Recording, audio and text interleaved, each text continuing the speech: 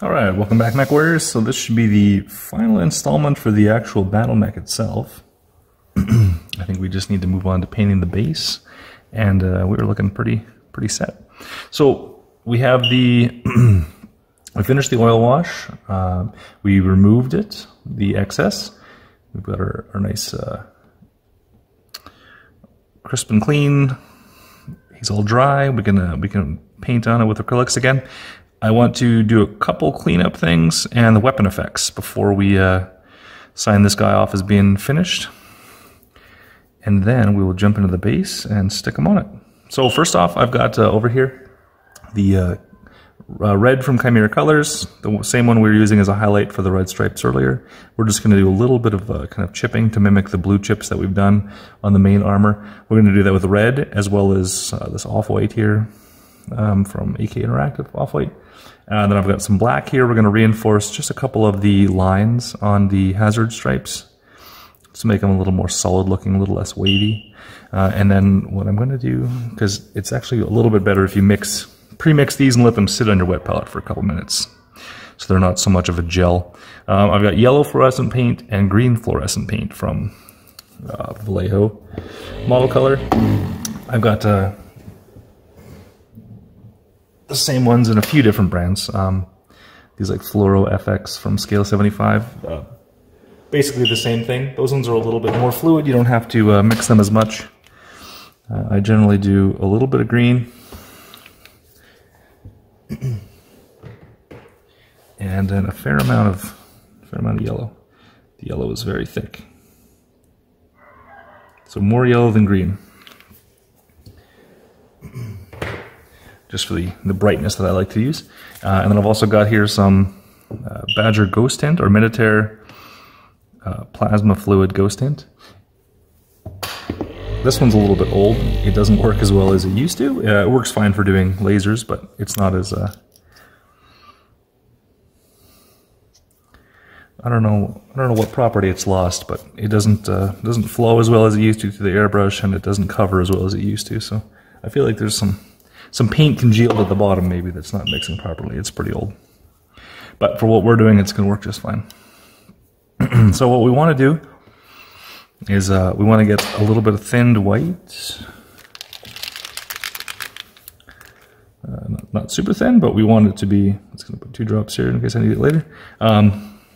So we wanted to put these in the gun barrels. We don't want it so thick that it's just kind of painting only where we touch the brush. We want it to run into the barrel a little bit, but we don't want it so fluid that it's going to fill up and wash out of the barrel or obscure any of the heat effect that we've done. So I get kind of a... Yeah, that's a good consistency. It's not running too much. So we do want our brush a little bit full, though. Alright, so I'm going to hold them up close here.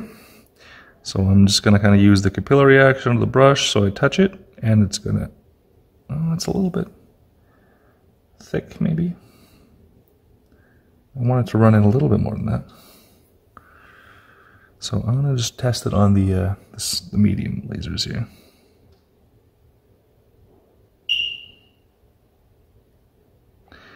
There you go. So I should be able to... and I want to make sure I get a full...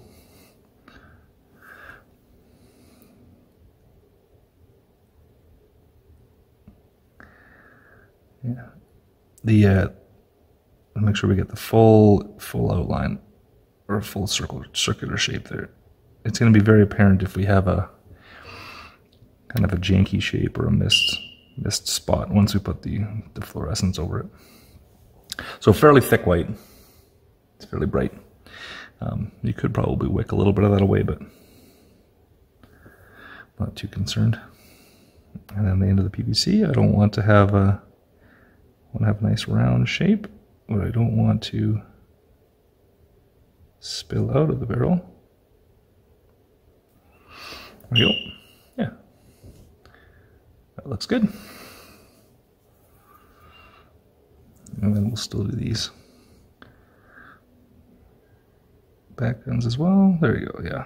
That's perfect consistency there. Just fluid enough that it runs off the brush into the recess. So we'll give them a couple minutes to dry. In the meantime, let's grab a little bit of this black.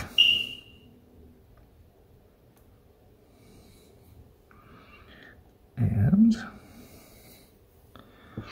we are just going to fix up these lines here because they look a little shabby in some spots.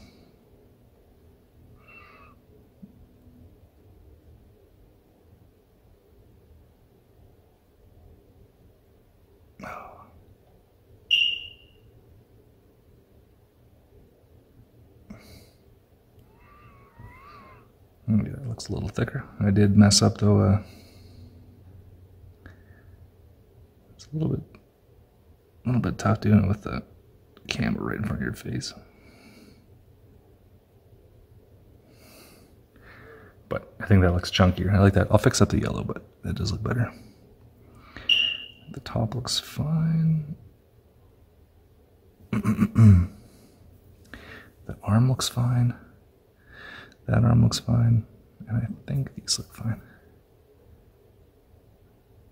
I'll do a little bit of a cleanup on these. Just a little more solid looking. But we do need to clean up that one kind of black mark we left. So I'm just going to grab our yellow from earlier. Just a little bit runny, but should still work.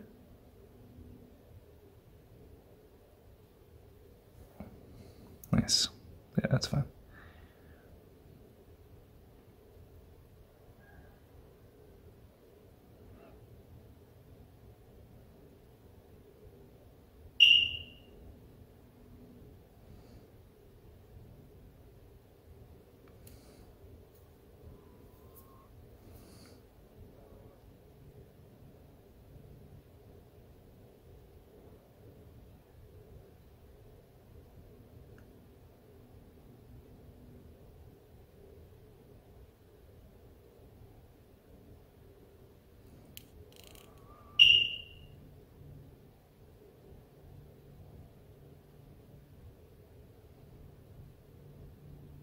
Just trying to be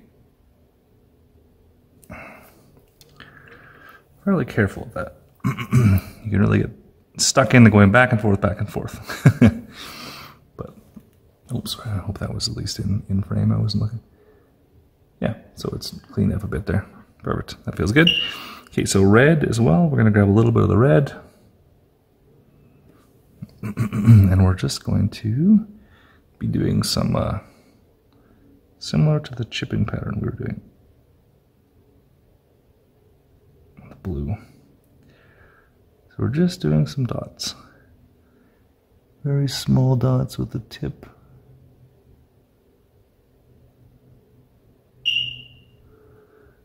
Tip of our brush.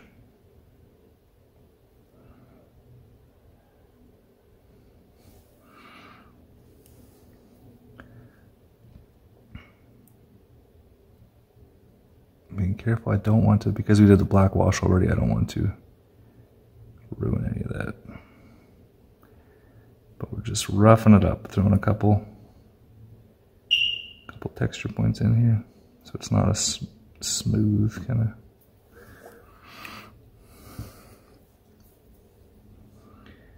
Smooth panel, or a smooth transition down the panel as much, just because we did so much chipping with the blue. And we'll do the same down here.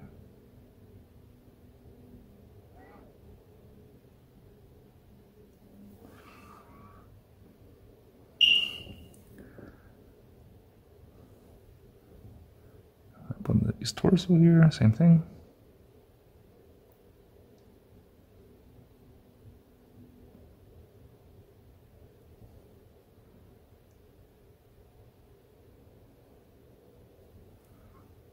And up top here.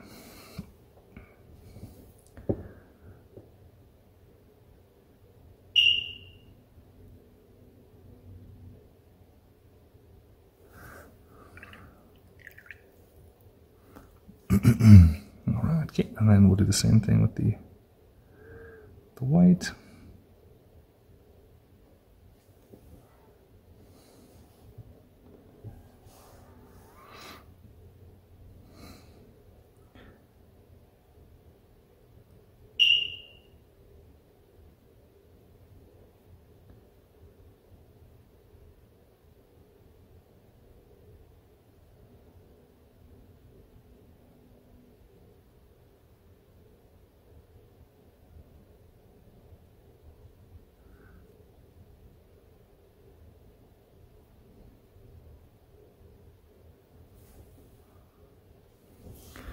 just in the same fashion.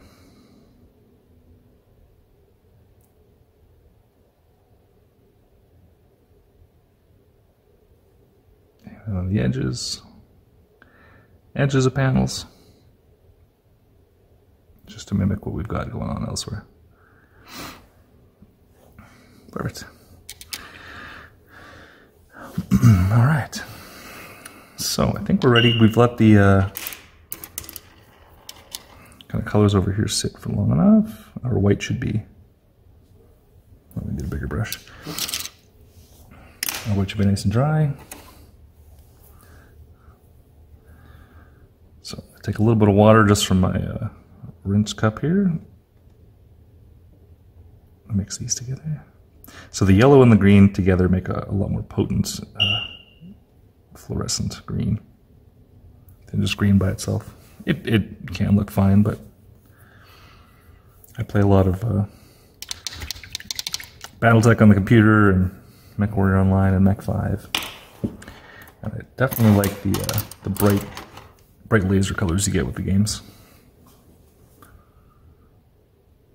So I'm going to take, it's fairly thick still. You could wait till it's watered down a little bit more, or you can mix a little bit thinner, but I like it to be a little thicker, a little more punchy. So we're going to put it right over top of the white pre-shading we've done, just like that. And because it's fluorescent, it's really going to show up with the white underneath. And generally, I'll just leave it there. That'll be as far as I go for the lasers.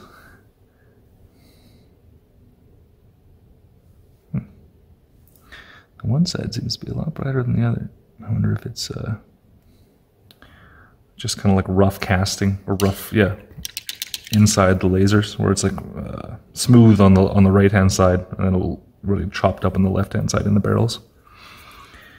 Okay, and then some more green on the back here, these two. Green, green. Obviously, they're not all going to be firing all the time, but it's nice to have some points of interest across the model.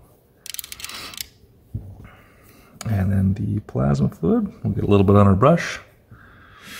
And I'm going to drop it in a little bit too much in the barrel. So it's full like that. I'm going to do a kind of a wraparound pass just to get a little bit of blue on the outside of the barrel as well. And then I'm going to take my brush, I pulled the paint off the brush, and I'm just going to kind of use the capillary action of like stabbing into the fluid, so it sucks back up into the bristles just a little bit, so it leaves some in the recesses there in slightly different amounts because of the conical shape inside, and because of that white dot we put inside there, it's got a nice fade. So you could go back in, you could after these dry, a couple minutes, you could come in with a dark green ink or something, or a neon green ink. You could accent those a little bit more on the outer edges, but I think that looks fine for me. Yeah, you can see this gun right here looks pretty choppy, this medium laser. Yeah, it's just a rough casting inside of it. But yeah, you get that. Also, you can see so our kind of gun barrel does get darker towards the end. There we have our fade going on, and then the PPC energy inside. So I might actually add a little bit more blue to that one. And this I'm going to really just try and concentrate on the outer edge, not trying to get right in the center. There you go. Yeah, just a little bit darker blue on the outer edge. I think that's good. Awesome, I like that. So we've got our yellow lines cleaned up. We've done a couple touch-ups on the tracksuit lines there. One last thing I think I'd like to do is just clean up the blue a tiny bit.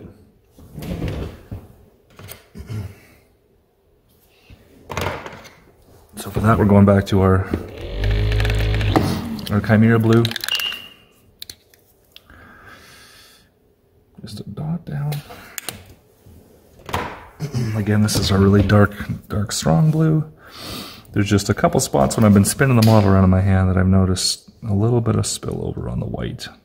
It doesn't have to be exactly perfect.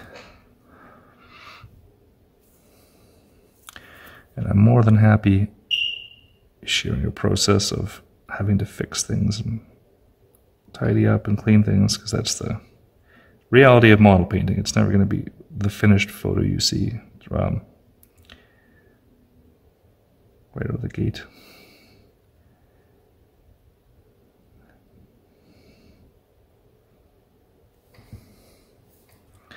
There we go. So clean that up. That's a little sharper definitional on the white there. We don't have that kind of bowing shape or feel. Yeah, that looks good. Well, I am happy to call that done there. Just doing one quick look around. I don't think there's anything else I really feel the need to change. Nope. Groovy. So we will come back to paint the base, mount them on it, and I think we are looking good.